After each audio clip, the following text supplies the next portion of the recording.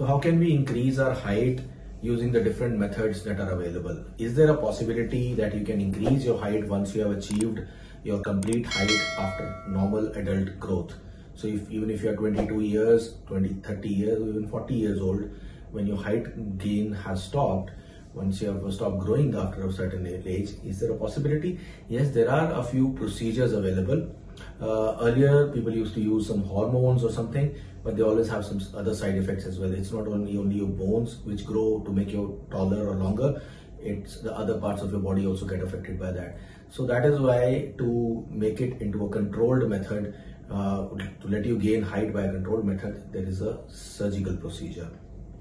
So now, first of all, let's understand what is the science behind it, what is the philosophy or science behind it. This method has been in use for n number of years. For more than 75 years, this method has been in use, because it was first of all propagated by a Russian surgeon by the name of Gavriil Ilizarov. So in his name, this same device or the fixator called Ilizarov fixator has been used since more than 70 years for various deformities, for making bone when there is a loss of bone segment in any of the limbs, and correcting all sorts of deformities, making the limbs straighter, making the twisted deformities into a straight one, and then also into making new bone. So the philosophy of this whole procedure depends on a procedure called distraction osteogenesis. So the whole idea is that this is your bone, and if you make a controlled cut in the bone somewhere around here, which is the most vascular part of the bone, and then we separate the two parts of the bone against each other at a controlled rate of 1 millimeter per day. So if you make them apart, get them apart by 1 millimeter per day by a device from outside, which is a fixator, which can be of different kinds, then at that rate, when the bone gets separated after a cut in the bone, new bone comes and forms in its place. So if you are separating the bone or making it distracted by 1 millimeter every day, you are actually gaining 1 millimeter of new bone every day in its place. So that gap is getting filled up as we make the bone ends separate apart from each other. So now this same philosophy can be used for making the bone for as much as you want, but there is a limit to what you can do.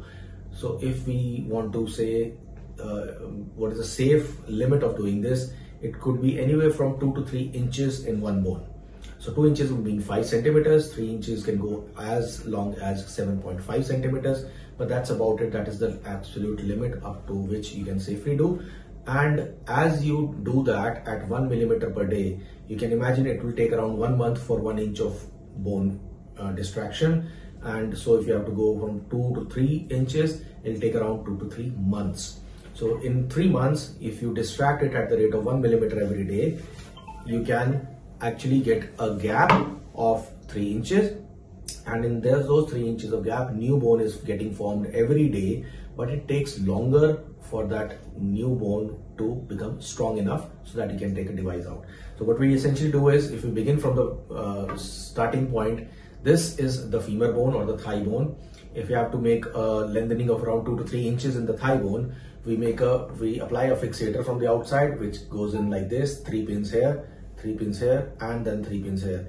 And from the outside, it is connected by a rod, which is called a monorail. So on that monorail, there are certain clamps which can move and distract the fracture. So we create a fracture around here. There's a clamp here, there's a 3 pins here, 3 pins here, and 3 pins here. So there are 3 different segments.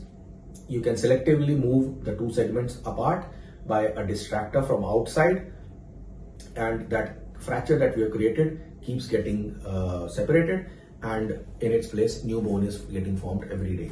So if it takes around 3 months for getting a length of around 3 inches, it would take twice that amount. So another 6 months after that for that new bone to become strong enough so that you can take out the fixator and let the bone be like that, and you can bear weight on it.